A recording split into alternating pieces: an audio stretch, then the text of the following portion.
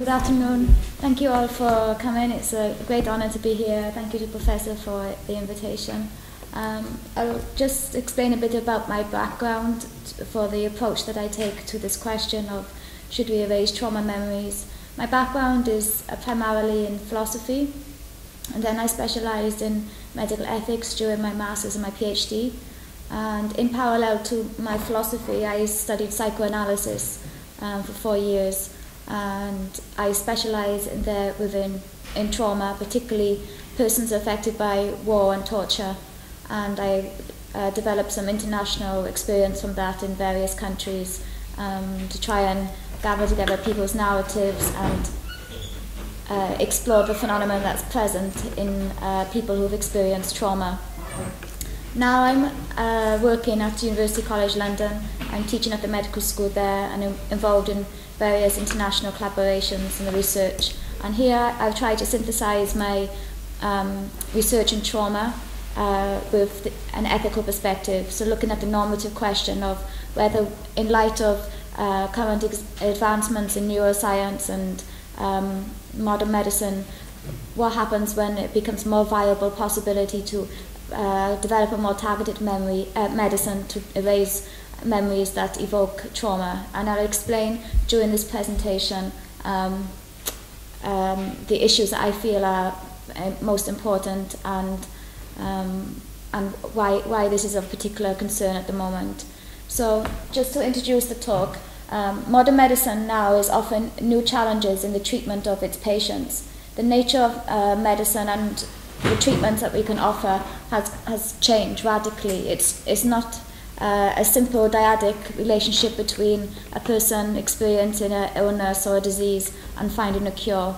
There are many therapies that are offered in medicine that are surplus to the biological function that it intends to treat. So, and also the nature of illness has changed as well, and for example, boundaries at the beginning of life have been altered, the end of life has been altered.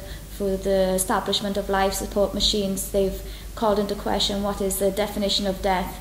Reproductive technologies have pushed the beginnings of life earlier.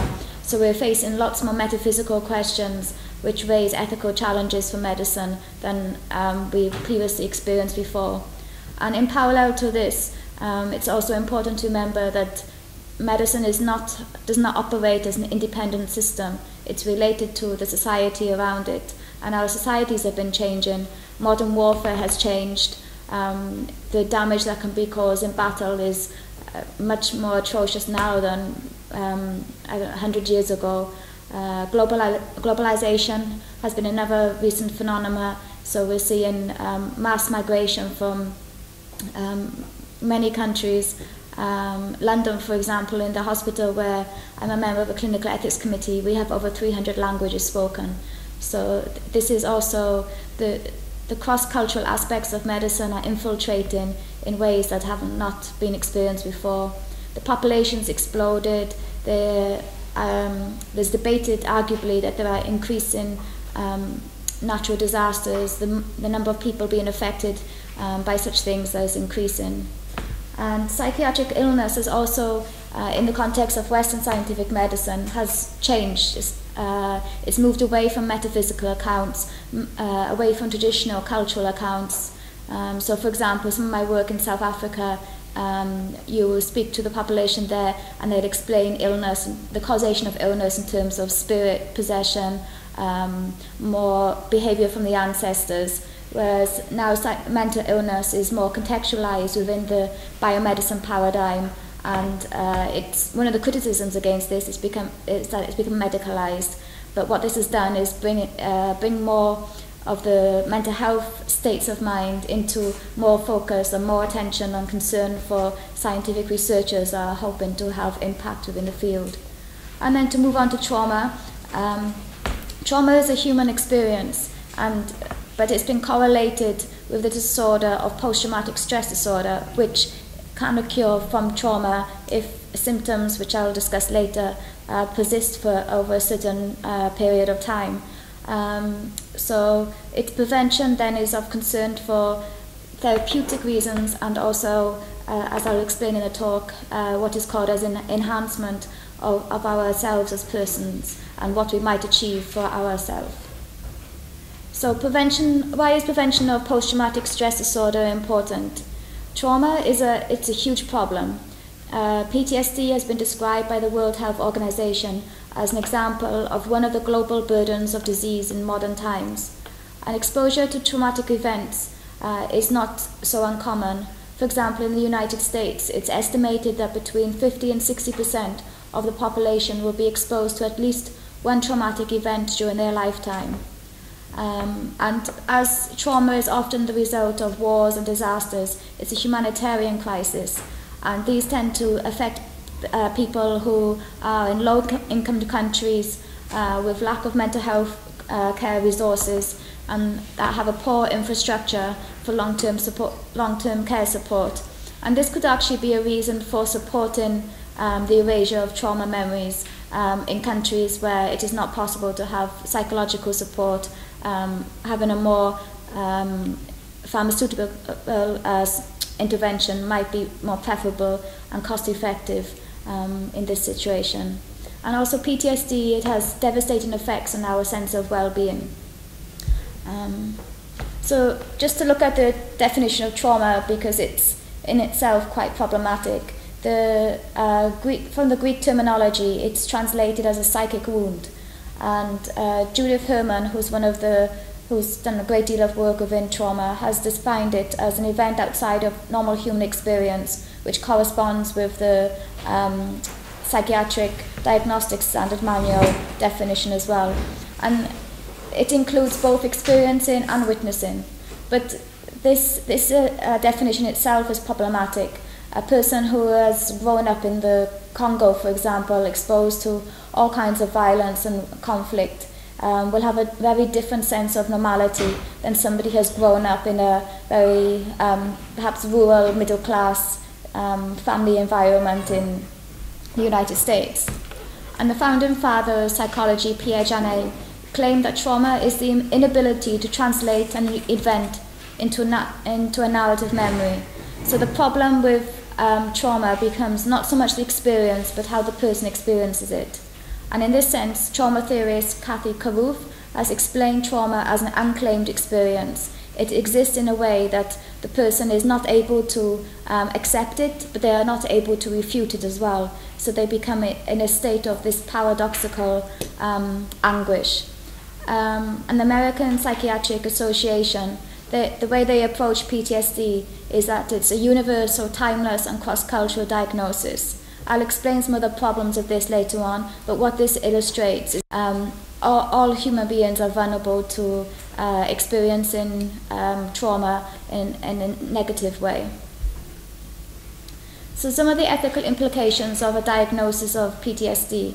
It is reflective of the critique of Western scientific knowledge, and this becomes disseminated by humanitarian workers within cross-cultural settings, and it also represents the framework and the approach that is taken towards somebody's existential crisis, so to speak, in the clinical setting. Where scientific medicine intervenes in the body, psychiatric medicine intervenes with who you are as a person. And in this sense, the psychiatric innovations, such as the memory modifications that I will talk about, present unprecedented normative questions of who we are and who we are able to become. And another issue about PTSD is when you have diagnosing a person with a PTSD, sometimes can actually have a more devastating effect. So this has been one of the critiques of PTSD in cross-cultural settings, where there might be potential for mismatch between local priorities and psychosocial services provided by outside agencies. And this is especially important in regions where stigma against mental illness is heavily present.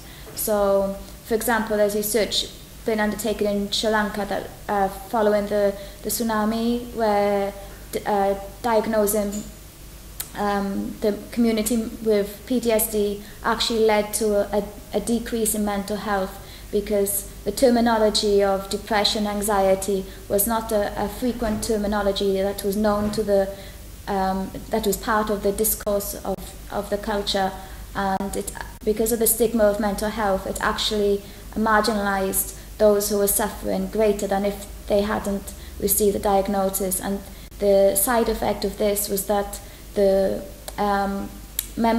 people who were diagnosed with PTSD, they felt more isolated and they were shunned from their family or community, and they instead of participating in more of the rituals that were in place for issues they were facing, such as bereavement, they shut off from that, and that's why their mental health deteriorated further.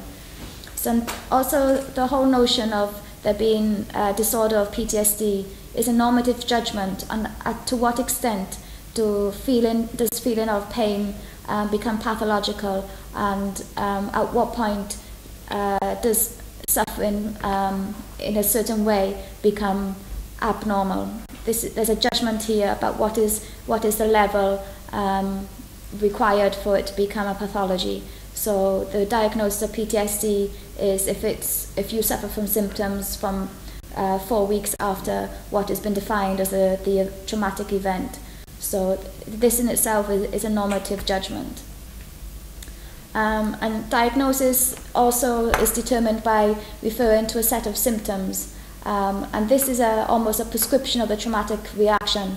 Some people experience the symptoms, some people do not experience the symptoms, but nevertheless, the symptoms do not exist as independent objects. There are reasons for why the symptoms occur. So flashbacks, for example, have been interpreted as a way of trying to for the person to try and process the information in a way that is in proportion to the amount of information they're able to receive.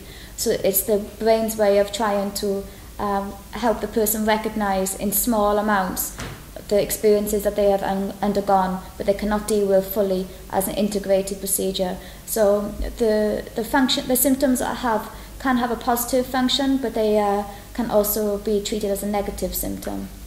And it also medicalizes the experience of the person. So a person experiencing depression, anxiety, dissociated symptoms, and pain, and a lot of pain in trauma victims is somatized pain. By medicalizing this, it divorces these experiences from the person further, so the person is unable to understand their meaning, and this creates that sense of limbo even further. And because of this, the narrative elements are deleted when the person's trauma is reduced to a set of symptoms, and the person's story becomes irrelevant. Part of the paradox of trauma is the inability to form the narrative memory, as I mentioned earlier. So reducing the person's capacity or agency to be able to construct their own narrative can, in fact, create a greater traumatic experience for the person. And if we look at the ways that trauma manifests in a society, we can see that there's this dual paradox between remembering and forgetting. Many societies, we have memorials, historical legacies that we are reminded of the importance of not forgetting. We celebrate anniversaries of certain deaths or certain landmarks in our history, both our collective history and our personal histories, and it affects the relationship with those around us and determines who we are going to differentiate from, who we might consider to be our friend, who we might consider to be an enemy. So these aspects of our cultural behaviours symbolize the weight of remembering, but remembering is also a double-edged sword. In PTSD, the remembering is also the brain's way of trying to make us remember is met against our resistance to try and forget it. And the reasons we want to try to forget is because the traumatic event, by the virtue of its definition of being an event outside of normal human experience, is perceived to be out of our control. There's a lack of autonomy there, a detachment from our free will or our agency in the way that of what we wanted to happen in our lives. And the elements the symptoms that affect our day-to-day life are very haunting. They flashbacks, nightmares, inability to associate with certain places and smells, create a phobia against elements that remind the person of the trauma. So it makes it very difficult for a person to be able to navigate or resume their life that they used to have. And also a person is resistant against being defined by certain phenomena. PTSD is the diagnosis is a definition of somebody's identity. And Tyler Parsons, a sociologist, talked about illness and the kind of role a person takes on when they are considered to be sick. PTSD has a similar effect as well. And also PTSD patients are vulnerable to behaviours such as substance and alcohol abuse, feeling dissociated and committing suicide. So there is a strong sense of wanting to be able to forget what has happened. And currently the therapeutic model for trauma involves different methods. There's psychoanalytical methods, so trying to engage with the experience, trying to re-experience what the person felt initially, but re-experience it in a safer environment so the person can understand what the experience meant for them. In the UK, especially, cognitive behavioural therapy and dialectic behavioural therapy are very popular approaches to trauma, where it tries to help a person develop a structure again and organise their information and try to reprogram how they are processing the world around them.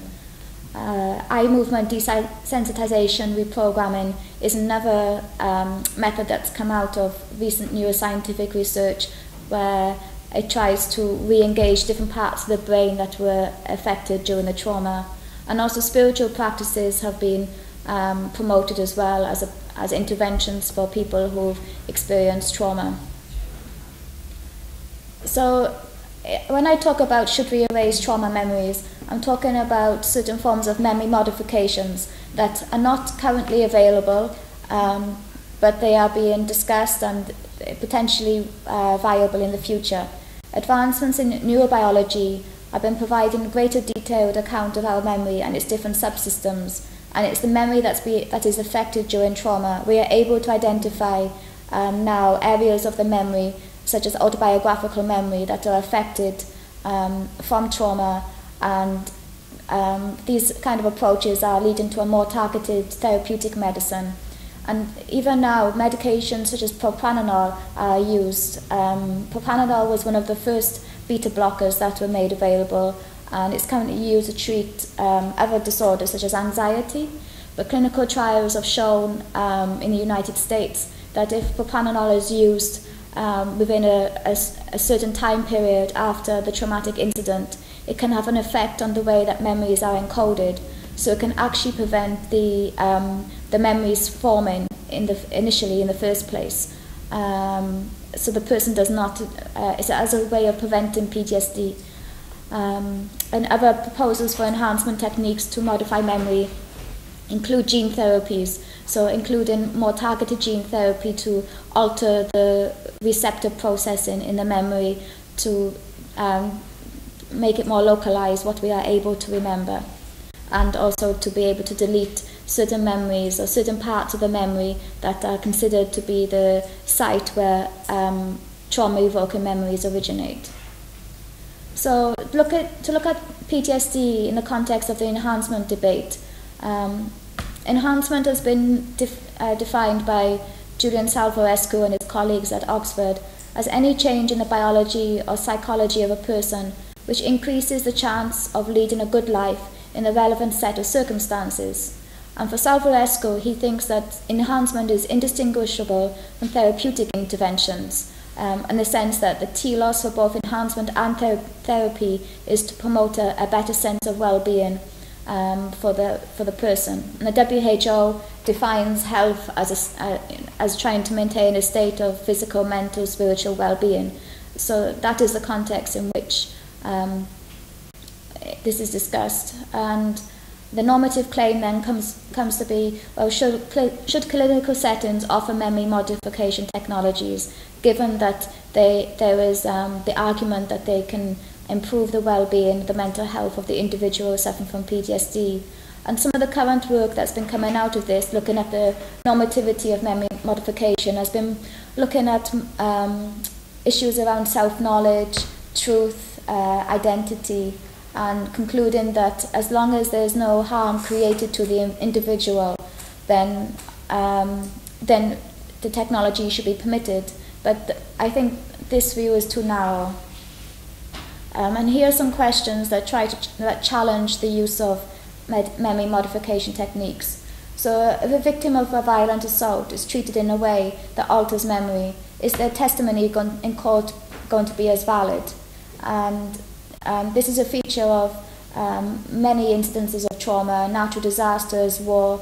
People are often challenged to be able to recount their experiences, whether for the media, whether for legal circumstances.